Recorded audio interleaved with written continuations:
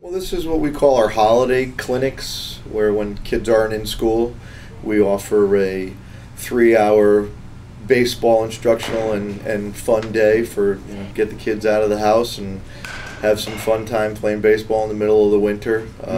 We basically cover all aspects of the game. They hit, they throw, we do a little pitching, running, base running, and then we play usually some type of game at the end of the day, usually a wiffle ball game in our multi-purpose room where it's a lot of fun. There's a lot of yelling and screaming going on. The kids enjoy it. So they get a lot out of it. They get some instruction and they have some fun.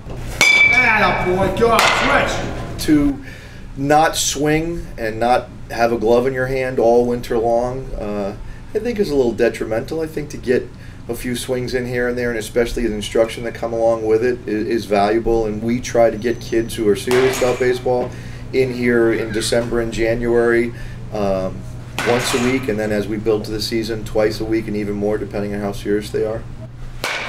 I mean, every instructor in here has learned what we teach, even if it's for a 5 or 6 year old. What we've learned is from Bobby Valentine, arguably the greatest baseball mind in the world. So we are teaching these kids very good baseball technique from a very young age. That's a great platform to build on for their future.